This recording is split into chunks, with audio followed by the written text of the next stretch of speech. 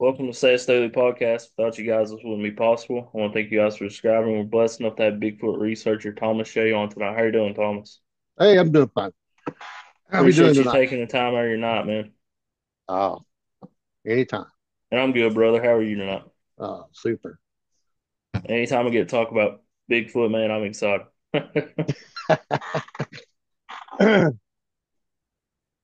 So what we want to talk about tonight? Anything in special? Anything special? Have you had any recent stories of Bigfoot sightings up in your area? Well, I'll tell you what. In my area, yeah, there's been. I had an encounter that I'm still working on. It was real early in the morning. I actually it ran across the road on all four legs. Well, all fours limbs, and I almost hit it with the car, and I run off into the ditch.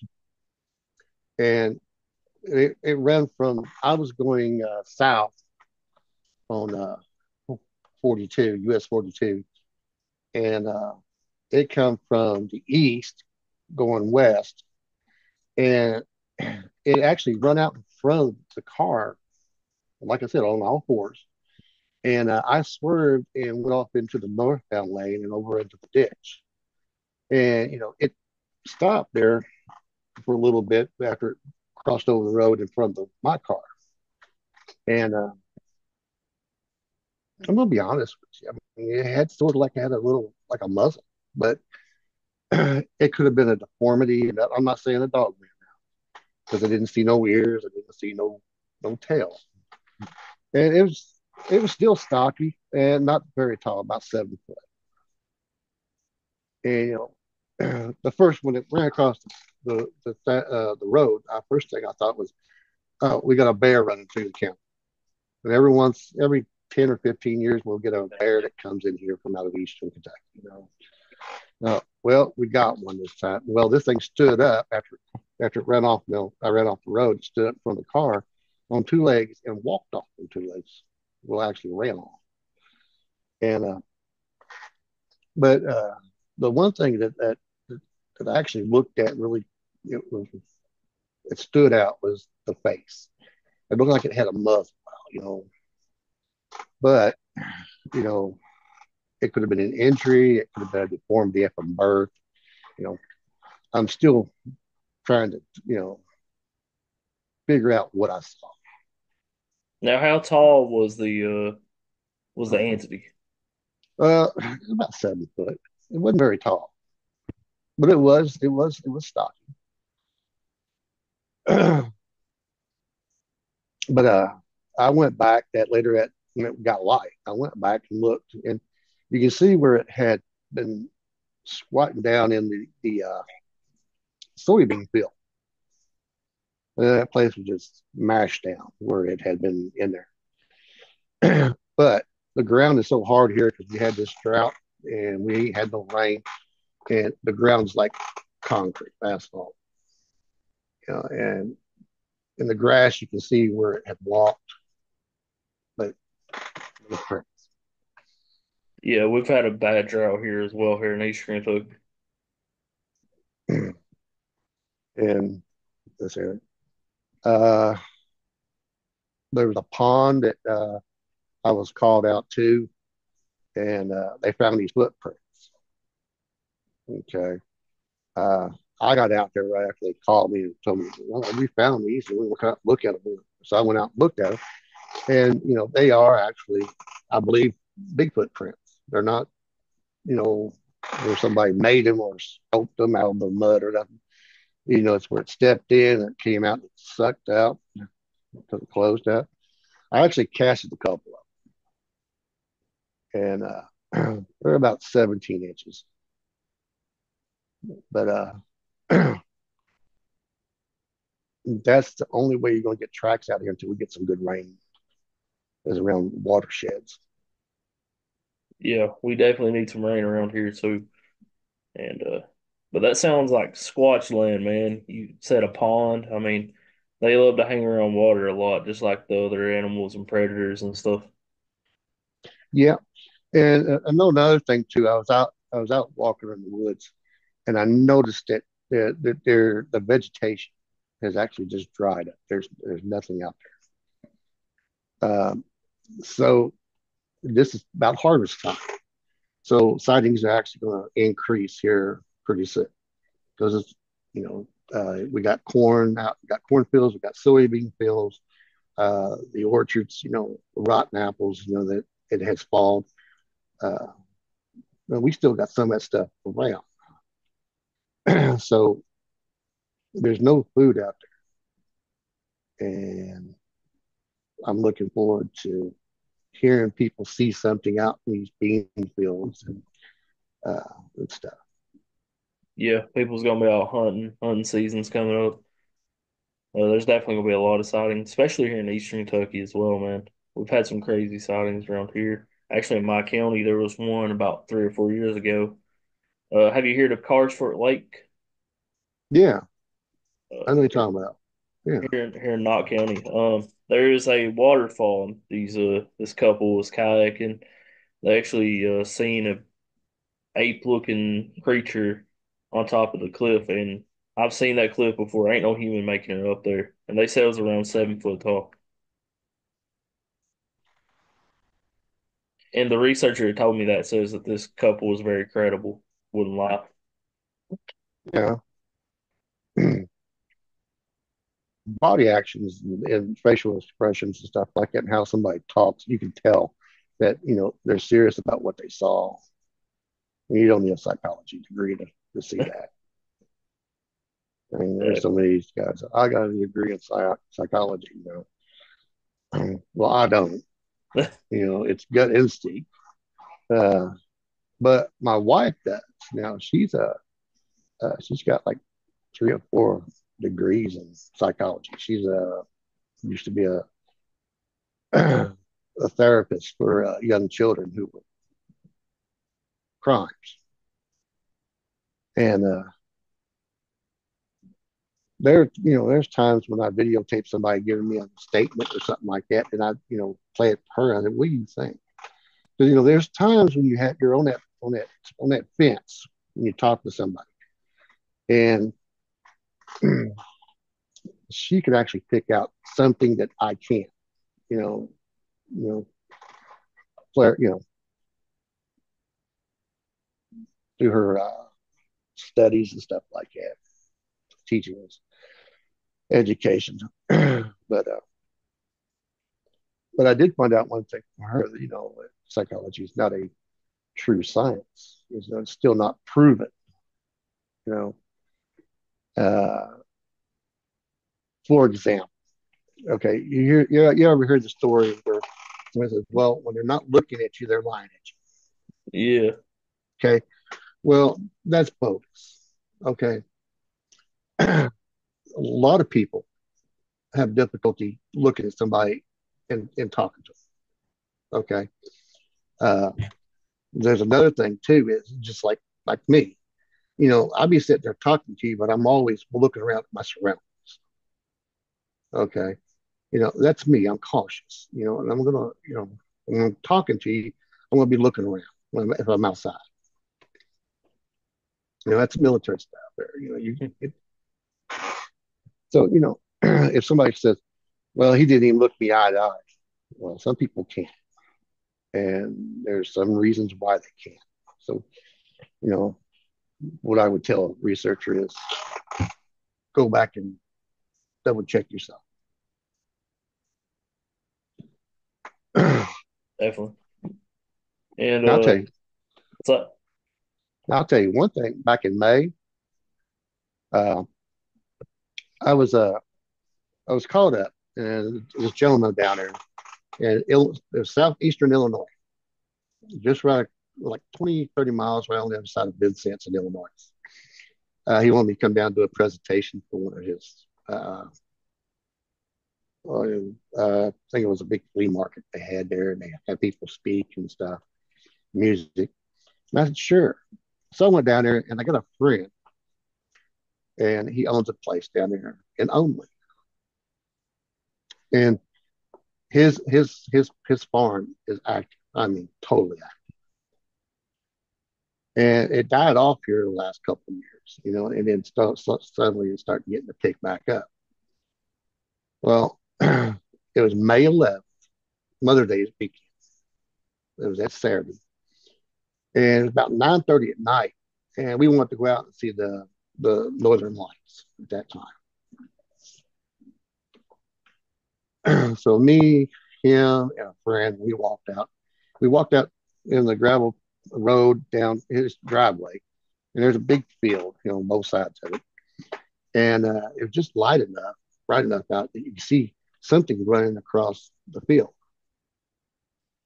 And I have a habit of taking my phone out and taking pictures real quick. Okay. Well, I took a picture. Now I got a figure of something, out there. It's not more than 70, 70 yards from us, something like that. I mean, I got to put the picture on my Facebook page. You can look at it, make your own, decision. But we saw something moving. There was two other people there, and they saw this figure too, just like I did. It's man shaped. We did a reenactment during the daytime, and there's nothing there in that area, like a tree or a stump or anything like that. So we got something on film. Yeah, that's awesome, man. Yeah. I love talking about Bigfoot and stuff. But you've also shown like footprints and stuff to Cliff from finding Bigfoot as well. Yeah, he's got almost everything in my collection in his museum. Every time I get a new cast, he gets a copy of it. You uh, and I do that for his museum, even though we're friends. But it's the idea that these castings that I do, when I get them, he takes them, makes copies. It's an educational process. You know, which he's teaching people about Bigfoot, and he's using my material, my evidence with that, and and that really makes me proud. You know, I'm not looking to get famous or have be out there on the circuit all the time and stuff like that. But it's for years I've always wanted my work to be uh, recognized, and it has been. But I ain't making no money at it, And to be honest with you, uh, you're the first podcast that I've done in maybe 6 months to because I've been asked. I just, eh, you know, Definitely appreciate it for sure. yeah. But I don't do a whole lot of conferences. Simple fact is, if I'm going to be away for all these weekends and stuff, when am I going to have time to do my research?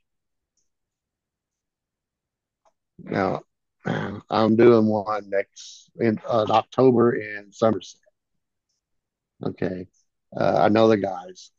They own the Paranormal Museum in Somerset, and they actually got one of my castings of a Bigfoot print that I casted several years ago down there by the lake. And they asked me to come up there, and I said, sure, I will. And Crypticon, I have to go to Crypticon every year. I love, I love it.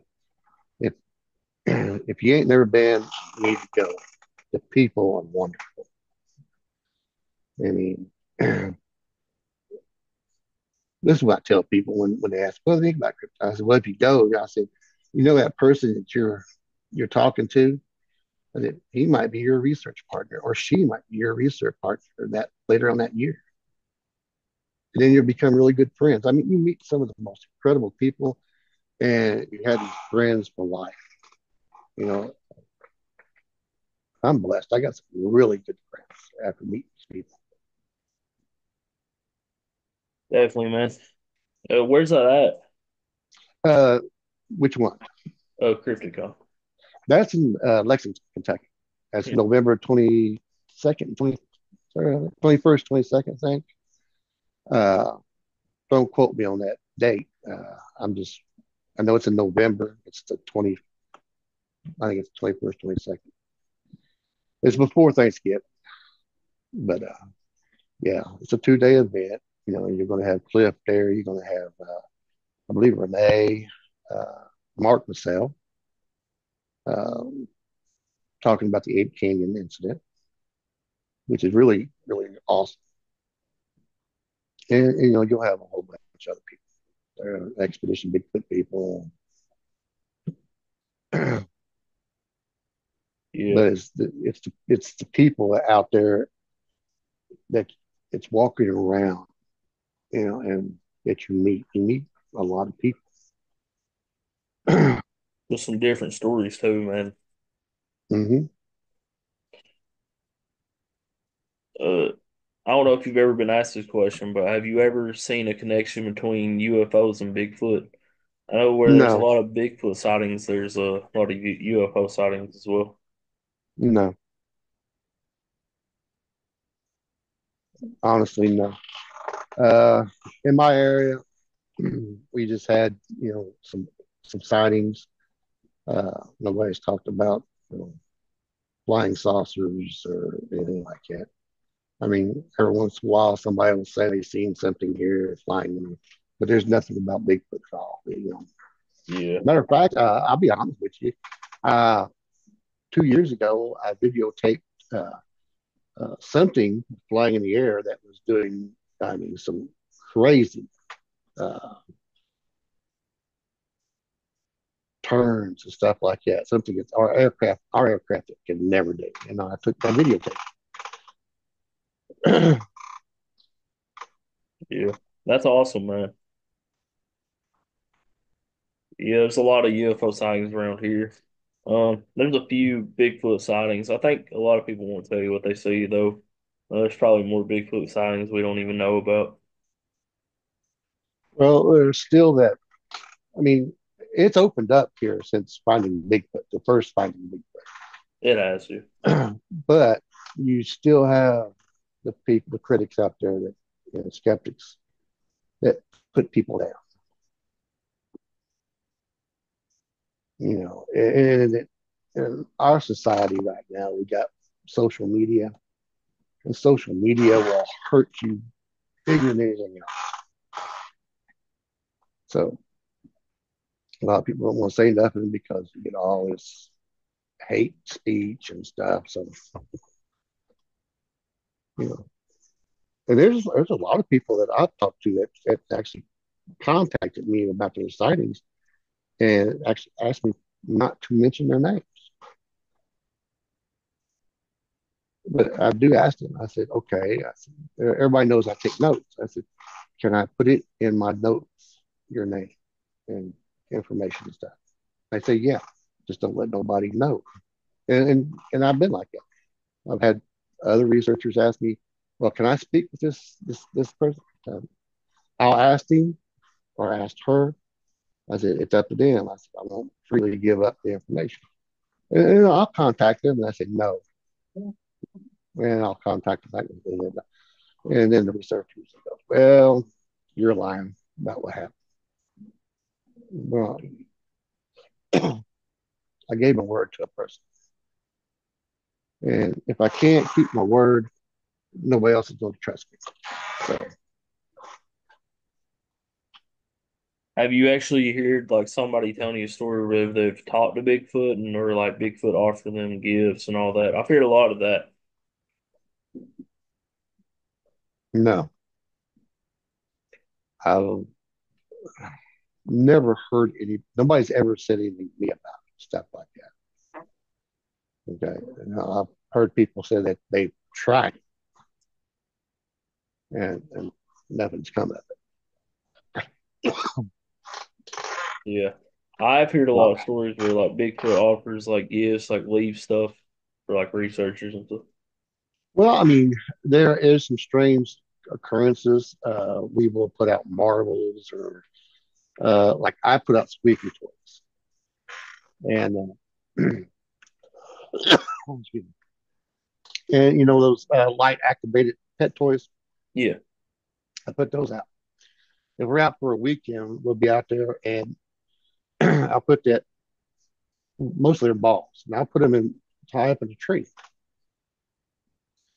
And there's been times when that ball will light up and be going through the woods,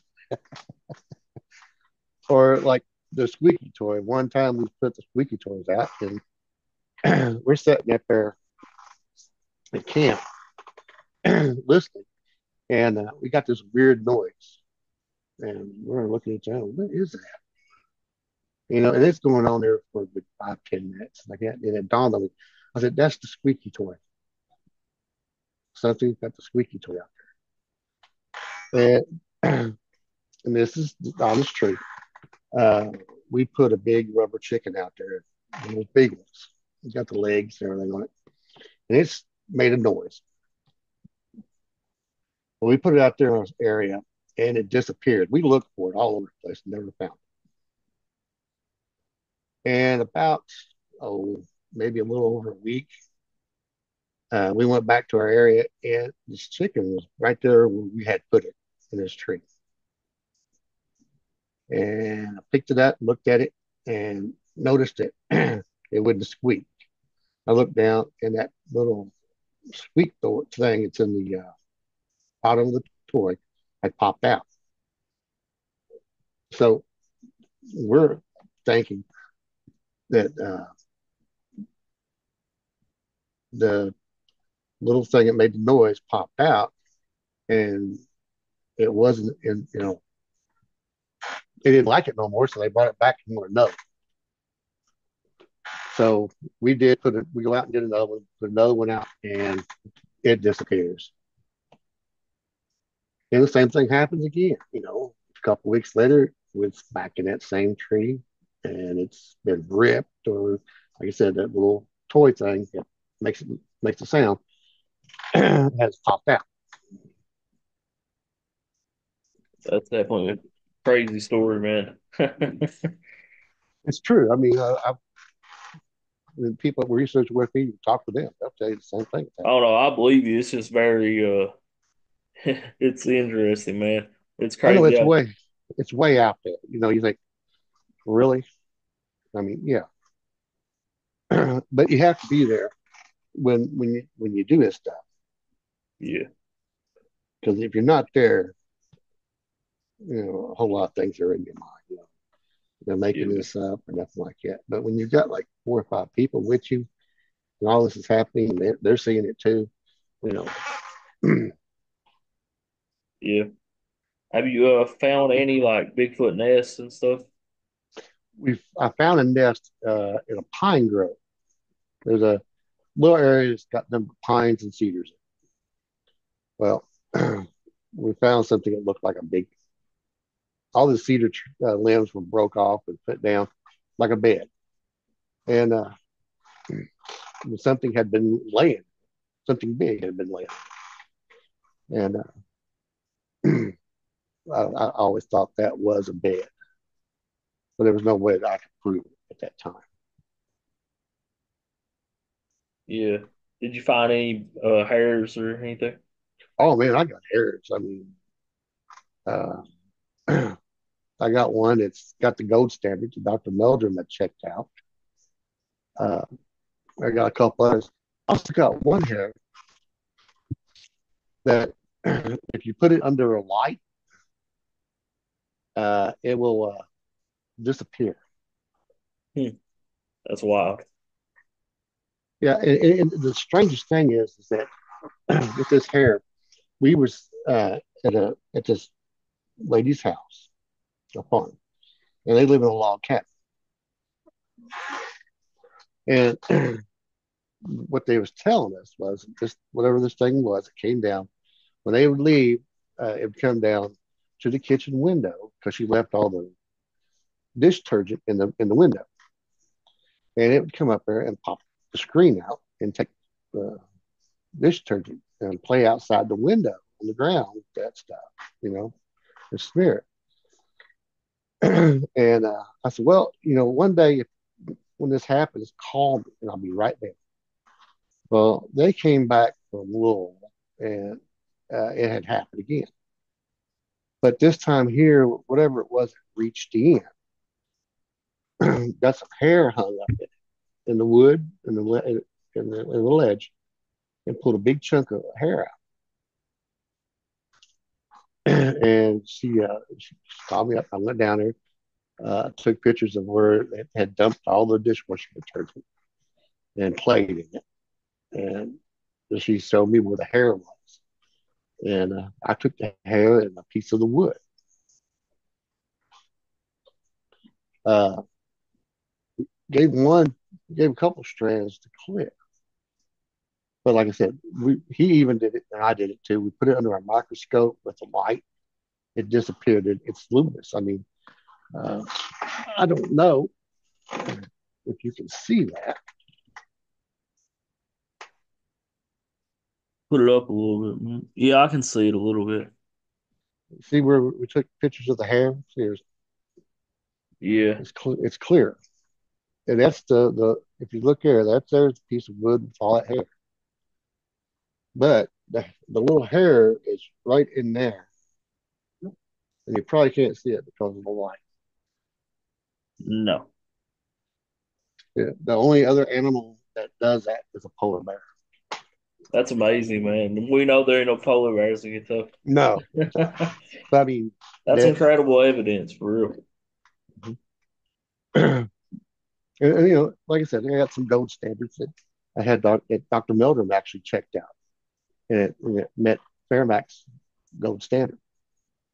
And I got that framed with his email in it, where he emailed me and told me about it and stuff. So, yeah. And I have other pieces of hair that's been checked out that meet the standard. Uh, one, two, I got all these things hanging up. Three, four, five that had been checked as gold standard. And I don't know how many more I have in a box that haven't been checked yet. Yeah, man, Dates that's and stuff. amazing. You know, if you're a researcher, go along fence rows, barbed wire, even regular wire fence, straight wire fence, will sometimes catch a piece of hair. If you get into an area where there's a trail, a small trail, when you're walking through that, take your time and look at the trees, look at the little branches. Every once in a while, you'll see a little strand of hair that has been pulled off on a little twig that's letting it. You you just can't go in the woods and be like a steamroller. You know, you got to slow down. You got to look. You got to pay attention. But that there, you tell people that it's boring. It's not exciting. They see it on TV. They just, you know, blaze a trail and expect that all the evidence is going to hit them in the face. It doesn't work like that. Yeah, definitely takes time to find the evidence. A lot of people don't even like going out because if I pick up a trail and I find a track way or something like that, okay, I I'm not going to automatically just take off and follow this trail. I'm going to study everything that I got right now. You know, it might take me a good hour just to move, you know, 2 yards because I got to investigate this, first. There's too much evidence in that 2 foot square to walk away. Definitely, man. Have you found any hairs like in birds' nests and stuff? I seen on Yeah, yes, yes. Uh, it was just we just found a nest and noticed that there was hair in it wrapped up. Well, uh, I made a comment that there might be there might be cow hair or horse hair in. Okay. But there's a possibility that one of those hairs ain't. And out of all that, they found one strand that wasn't horse, that wasn't cow. So,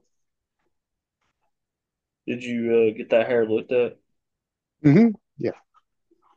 Matter of fact, I just actually sent it off here a couple weeks ago. Uh, like the new DNA test that's going on. And I also sent a jar of peanut butter in that had been scooped out. Uh, we gift it. Uh, when we do that, when we do the peanut butter thing, we go and get a jar and we don't unseal it. We make sure that it's still sealed. We don't break the seal and nothing. We'll take it out there, we'll tape it to a tree and leave it, then come back. Now, I use 550 tape. That's that military grade tape that they use in heavy drops. And we tape that to a tree. I mean, you got to have some strength to break that. And we'll go back and you'll find the peanut butter jar uh, off, either downhill or uphill or several, you know, yards away. The seal it had been opened, the seal had been broke, something had reached in and scooped out a whole bunch of peanut butter. And the biggest thing is the jar has been put back on, the top has been put back on tight. So we know a raccoon don't do that. And as tight as these jars are sometimes, a rodent's going to chew through the plastic before they try to twist the top off. But I don't know if you know that about the Nutella cast that I did, where I froze the jar of Nutella Uh, after having it out there. Yeah, I froze it. Me and Steve Cornell, he came up with this plan about doing a trap, hair trap, big PVC tube hanging from a tree with sandpaper glued in it, and put a jar of peanut butter or something. And if whoever reaches in to get it, we pull hair with sandpaper up. He pitched it to me, and I sat back and thought about it for a couple of hours. And I said, I called him back up. I said, let's do it. So we did it. Now, we went out there the first time, set it all up, put the jar in, and left. Well, I went back a couple of days later just to check on it. I noticed the jar was down on the ground, and I opened it up, and you can see where it looked like somebody had scooped in it. Well, I'm excited. I'll go home. I call him up, and I tell him. He goes, Tom, I want to tell you something, but I am not sure that my wife maybe opened that up, scooped some of that out. I said, that's fine. I said, I'll go get another jar of Nutella and put it out. So I went to the store, got another jar, went out there, put it out there, and came back a week later. Okay, the jar is like 30 to 40 feet uphill. Okay, we all know jars don't roll uphill. So I went and picked it up and noticed that it looked like some of it had been scooped out. So I opened it up, and sure enough, the seal had been broken, and something had been reached in there and scooped out. So I said, well, good. I'm going to take this home and check it out, stuff like that. You know, maybe there might be a little bit of hair in there, or maybe I might have some thermals. So I put the top back on it and threw it in my cooler with ice. So I get back home, and I take it out in the cooler, and I notice that it's stiffened up. And I said, look at my wife and said, look, I'm going to put this in the freezer. I don't want nobody to touch it until the morning. And I'll get it out. So I get it out in the morning, and it's froze hard as a rock. I go straight out to my building. I mix up some plaster, and I pour it in. After I did that, I cut the jar off. And what I got was the impressions of whatever scooped that out. And to my knowledge today, I'm the only one that's ever done that so far. And Cliff's actually uh, got it one in his museum with a jar. that Melissa made up, showing out, put it in and showed what happened, the damage to it, how it happened. That's amazing, man. You can also see with the casting, you see the fingernails, tip of the fingernails where it went down in there. I mean, that's incredible evidence for sure. You got any upcoming stuff? I mean, outings. Yeah, Uh, I don't. My team, the John Gregory, he he's the one that's running everything right now. I have a I'm doing a private thing right now. I'm in an area that I don't want a whole lot of people in. I got some good evidence going on, and I don't want to mess it up by taking too many people in. So if it's just me, I can get some really good evidence documented stuff before I bring anybody else in. So yeah, if he's doing all the other stuff, the other areas, this is a new area, and I want to work it out really good. You know, definitely, I don't want nobody to contaminate it. definitely, man. I definitely appreciate you being on, brother. I'm glad to be here. I want to thank Bigfoot researcher Thomas Shay for being on. Everybody have a good night and God bless. Bye, buddy.